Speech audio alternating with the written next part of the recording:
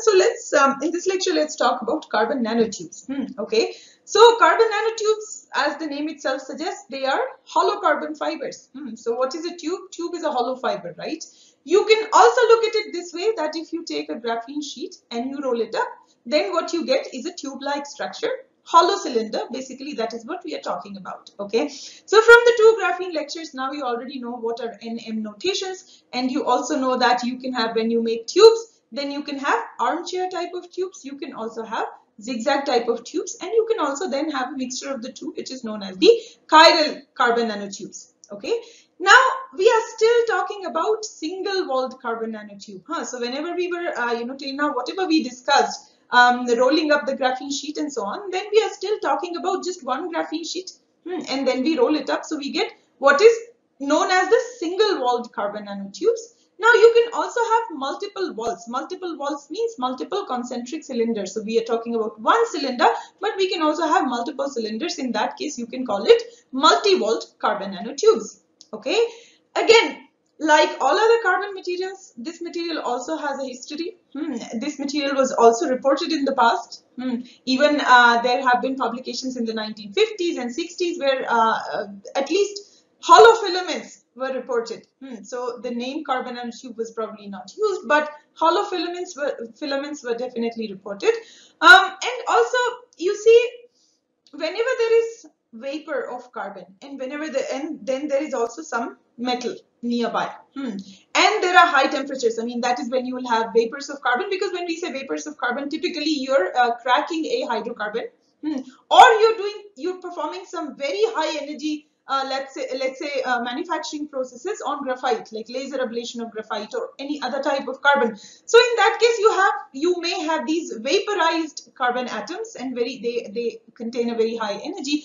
So at that time, if you also have a metal catalyst present, then 99% you're going to get some sort of carbon. Okay, carbon deposits. Okay, now if these catalyst particles, they happen to be particles and they happen to be in the nanoscale, in that case, the deposits on top of them will also be nanoscale. So you can get these deposits, and ultimately a tube can come up. Okay, so this is basically, these kind of processes were also observed in the near, for example, blast furnaces in the past, because in a furnace you're typically processing a metal. Carbon is almost always present because there is some hydrocarbon that is always present. Sometimes even if you're not intentionally using a hydrocarbon, but you use certain types of oils, or you will use some sort of fuel for the furnace. So from the vapors, somewhere the carbon can always, in some hydrocarbon materials, always present, and then you can find these kind of deposits where you have carbon nanotube, carbon fibers, filaments that are hollow or not hollow. All of these kind of structures can be observed, and they have also been analyzed and reported in the past, characterized. So okay, let us get started with this. So as I already now mentioned all of this to you, this is one picture that I have for you from 1952. So this is a transmission electron micrograph of hollow carbon filaments, which was published in a Russian journal. Okay, so here I have mentioned also. So recently it was published in a review article. So I have mentioned both the review article and the original publication. The point is that these reports were already there in the 1950s. Okay. And what is also interesting is that transmission electron microscopy also existed in the 90s. So actually, this electron microscopy has also its own history. Already started in the 1930s, and it was in a reasonably advanced form already in the 40s and 50s. Anyway, okay, so let us talk about carbon nanotubes. One interesting thing about it is that although for understanding the crystal structure, we often say that these are rolled up graphene sheets. This is because that makes it easy, for us to understand, okay, especially also in the terms of NM notations and so on. But chemically, these tubes are more closely related to fullerene-like structures. Why? Because these are curved structures. So you know that we have curved carbon structures. This is, one schematic of some spherical structures, spherical carbon structure, let's say Buckminster fullerene. Okay, and now you see this is your tube, which is capped at one end. So I'm talking about capped tubes. Most of the tubes are actually capped at one or both ends, but you can also have open cylinder like tubes. Okay, so but when you cap, now what you see is this curvature in the bottom. The same thing that you see in the fullerene. Okay, what does this mean? This means that you have to have some non-6 membered rings, right? Only then you will get this kind of curvature. So this is actually a type of curved carbon, and in fact that is the reason here and there you will even find that carbon nanotubes are fullerenes. You know, you find these statements, the carbon nanotubes are fullerenes, so don't get confused.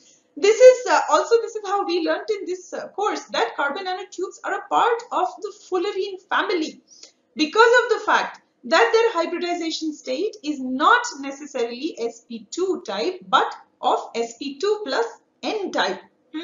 So if you that is why this lecture where we talked about sp2 plus n type materials, you should also definitely go over it one more time for you to understand that if in order to have this kind of curvature, you should have some kind of non-sp2. If you have completely sp2 type hybridization, then you're going to have completely flat structures. Okay, so here it is also important that definitely in the case of capped carbon nanotubes, we have some non-6 membered rings, but what about the those which are open on both ends, just rolled up graphene sheet? In that case, well, also there is a certain curvature because we are talking about a cylinder here, right? So again, there is, in this direction, there is definitely some curvature, right? So we still don't have a pure sp2 type hybridization. We have still sp2 plus n. However, in that case, the value of n can be much smaller. Always compared to a completely closed structure, you're going to have the value of n that is much smaller. But you will not have a perfect sp2 hybridization in the case of carbon nanotubes. Okay. Fine. So what else? So the point is that I told you that carbon nanotubes and similar structures were observed on blast furnaces and here and there, but still dedicated efforts to understand carbon nanotubes and their utilization in technological application. That only started after, let's say, 1985, because in 85 fullerenes were discovered. So Buckminster fullerenes, and that discovery really helped the entire carbon community, because it told us that curved structures can also be highly stable, curved carbon structures. Okay, so when we saw fullerenes, then there was also interest again, sort of people went back to carbon nanotubes, like, yeah, we also have seen tube-like structures. So then, and also by that time, transmission electron microscopy had become a very common technique, although it did exist in the past also, but in the past only very few universities had TEMs. But then by 1980s or so, it became more and more common technique. Nowadays pretty much many universities have TEM setups. Okay, so this after 1985, then many people started working on carbon nanotubes, and especially one particular paper that is worth mentioning is the paper by Ijima. So this paper, it was published in 91, I think, and this paper actually sort of helped a lot in making carbon nanotubes more popular.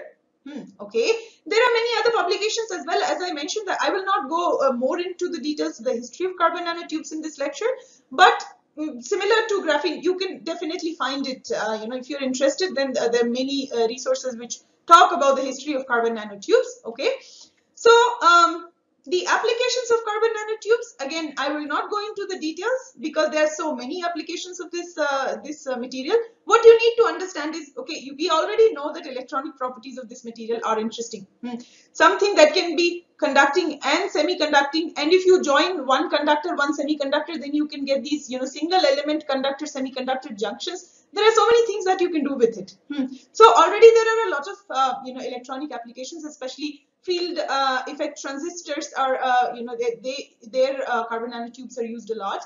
There are various other different types of sensors can be made using carbon nanotubes. There are electrochemical applications. They can be used as single tubes as well as the bundles of tubes or the forests of tubes. When a lot of tubes grow together, parallel to each other, then what you get is that is what you call a forest of carbon nanotubes. Okay, so vertically aligned carbon nanotubes. You can also get not aligned carbon nanotubes. That will depend on your CVD parameters. So we are going to talk about CVD, after a couple of slides. Okay, so the idea is that you can use carbon nanotubes for a lot of applications. What is also interesting is the mechanical strength of carbon nanotubes. It has been predicted that it is thousands of gigapascals. Not this has not been experimentally validated, but there here and there are scattered studies. But the idea is that if you think about it, when we were talking about carbon fibers, so let's compare the, because it's fiber-like structure. So let's compare it with carbon fibers. Carbon fibers, why do they have cracks? And, whenever we were talking about the, weaker links in your carbon fibers. So why do you have weak links and weak points? Because these are the points where you have voids of some kind. Or because you were deriving the carbon fibers from polymers by heat treatment of polymers. There is a higher probability of containing defects. So defects and voids, these are your weak links. And those defects can come all the way from the polymer, in the beginning itself, if you had some lump of polymer or something like that. So that is the reason, that is where your fibers can break. But that is not the case, with carbon nanotubes, because in most cases, carbon nanotubes are prepared by bottom-up processes. This is an atom-by-atom deposition. Or if not atom by atom, at least it is smaller units coming together, so it is a bottom-up process. And in the case of bottom-up processes, the defects are much, much less. And especially when you have extremely thin walls, whether it is single or multi-walled carbon nanotubes, you have very thin walls of these tubes. There, it is not even possible for very large defects to exist. Even in the case of carbon fibers, where as we keep reducing the diameter of the fiber, at some point what we have is the defects cannot be there anymore, because that becomes a very high energy structure then. So that is why it has been predicted that carbon nanotubes have thousands of gigapascal, that is the Young's modulus. Okay, but some of it has been experimentally validated, some not, because also you can imagine that you have these extremely thin structures. Single walled carbon nanotubes can be 1.72 nanometer in diameter.